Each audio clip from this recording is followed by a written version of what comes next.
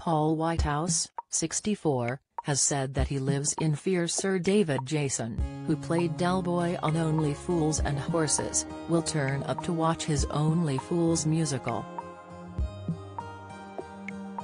The comic fears the cast wouldn't be able to perform if they had Sir David in the audience. He also expressed concerns that fans would cause a riot if the actor was there, as the show will be filled with fanatics of the sitcom. Paul spoke on the Jason Manford Show podcast, about how he hoped David didn't turn up. He said, "That's not what you want, is it? Can you imagine if David Jason turned up? If David Jason turned up there would be a riot, I think. I think the audience would go crazy." Paul co-wrote the Theatre Royal Haymarket production with Jim Sullivan, son of the TV show's late creator, John Sullivan. John died aged 64 in 2011 after contracting viral pneumonia.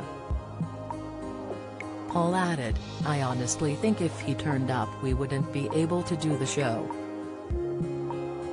The actor explained the cast felt lots of pressure when the late John Shalley, who played Boise, showed up to watch the musical. John, 79, died in his sleep from cancer in September last year. Speaking further on the podcast, Paul joked the English-language-only West End version is not always received positively by audience members from different parts of the world. He joked, "You do see the odd person sitting in total silence and you think German? What is this lovely, jubbly?" The show has a huge global following and has achieved cult status. Only Fools and Horses is particularly popular in Serbia, where Del Boy and Boise are practically worshipped. When the musical first opened in London, it was immensely popular and received 5-star ratings from critics. In October 2021, Paul spoke up about health issues that were starting to become a problem for him. He spoke candidly with Saga magazine about how he is trying to enjoy life to the fullest.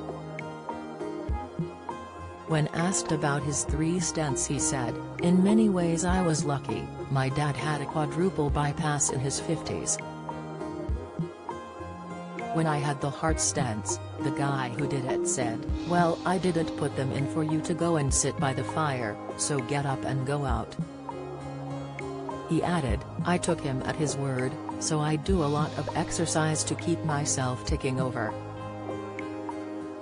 Paul has a very strict regime when it comes to exercise as he wants to make sure he can live the longest life possible.